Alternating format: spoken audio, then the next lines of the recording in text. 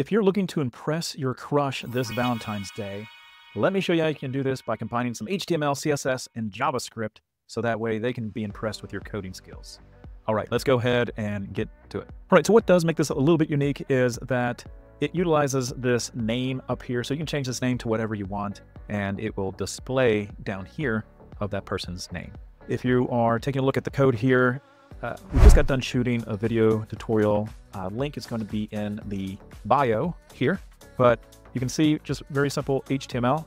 You know, we have a single H1 and then we have a message, and then we're just bringing in our JavaScript. And I think the trickiest part, again, if you're going to want to see the full code and the full video, is the tricky part is going to be a little bit in the CSS when we are manipulating the heart just a little bit with the before and after pseudo elements here, and then just positioning them as you can see here. And then creating that falling effect is, as you can see right here in the keyframes. When it comes to the JavaScript, again, we are grabbing the URL params up here, and that way we can adjust for the names.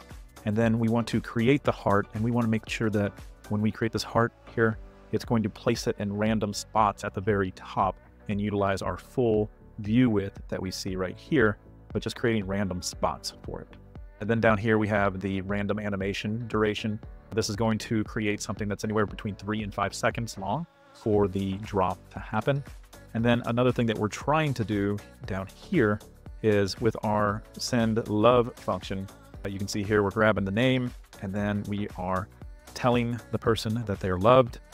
And then if we scroll down just a little bit more here, we're just setting a timeout, and this is just for the opacity. But then we have another set timeout here, which is going to help with starting and creating a heart. So that way that does appear to be a little more random, so they're not all starting at one time frame there. So again, we do a full walkthrough video. Link is in our bio, and thanks for watching. We'll see you next time.